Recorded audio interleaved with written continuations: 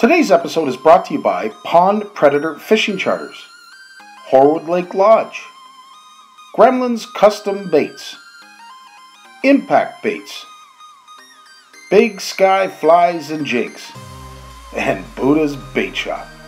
I'm here with Justice, and she'd like to wish you all Happy Walleye Wednesday. Yeah, baby. I got Dylan, my buddy Red, and of course Zak from Zak Fishing with Zak.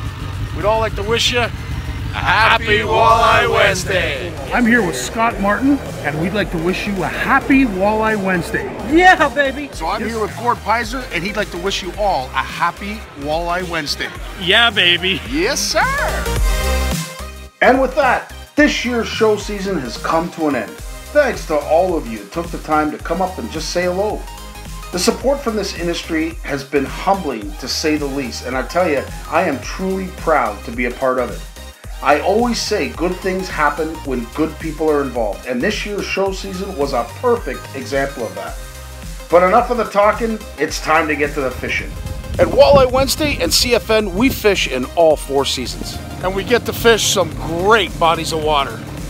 But more importantly, it's all the people you meet. Yeah, baby. Yeah, baby. On this episode, I ventured down to Windsor, Ontario and the mighty Detroit River. Local captain Nick Oberemok of Pond Predator Fishing Charters was going to introduce me to an old school yet extremely productive technique for fishing walleye on that river. Now, I've never tried it before, but after a day out in the water with Captain Nick, I'll be honest with you, I can't wait to do it again. There's different leaders, different size leaders, different size shanks that everybody uses. I make all my own homemade stuff. This is the shank. I make this out of downrigger cable, and I run 2 clevises because I run 2 leaders on mine, and I run a 40-foot and a 20-foot. These are made out of mono, and I buy the cheapest mono you can get. It's cheap, it's stiff. You would never put that on a reel, but I buy it for this because it doesn't curl up, it doesn't knot in the boat. It's a Red Wolf. You buy the Canadian Tire, like $3 a spools, and it's got lots of stretch. That's what I like about it. So you got no drag, no reel. So you want as much stretch as possible when you're fighting them big fish. The rigging, which is everything. We use lots of different repellers. We got semi-clear water. We're going to start with number 11s. Particular plug you like using, or? All original floating repellents from size 9 to 13 is my number 1 lures. That's the hand line itself right there. That's an A&S hand line. That's probably the best ones that are on the market. They're made in Detroit. All of them come from Detroit. This whole system is made here in the Detroit River. So what we do, I got my 20-foot, my 40-foot, and I make my own sinkers. It's a 1.5 pound sinker. The key thing to remember here about this is that this is all measured, because we're running our repellents about 6 inches off the bottom, right? So if this was off 2 inches higher, or this was down 2 inches lower, then everything's not going to run. It's going to run different. It's going to run off. So everything's measured.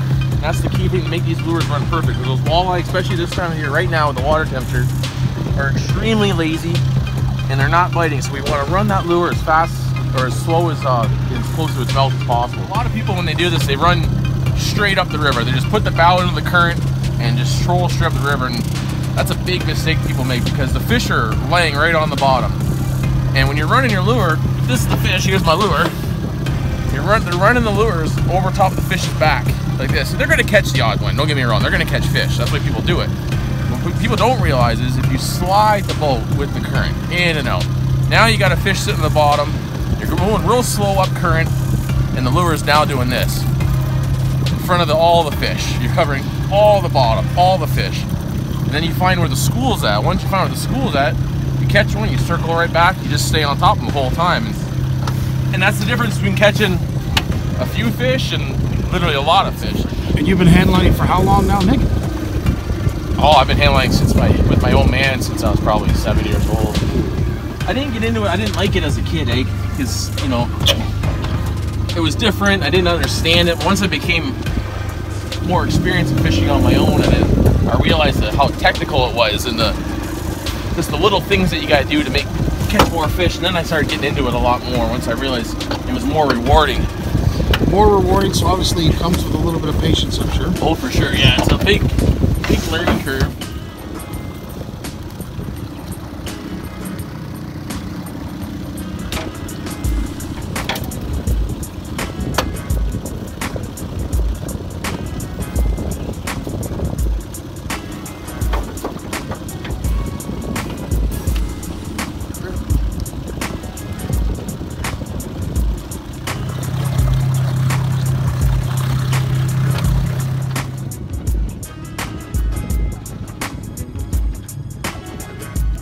Nick Oberemok with a beautiful Detroit River walleye.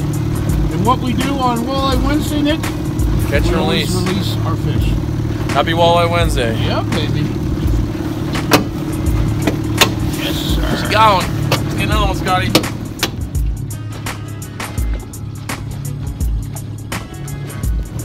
Beautiful Detroit River walleye.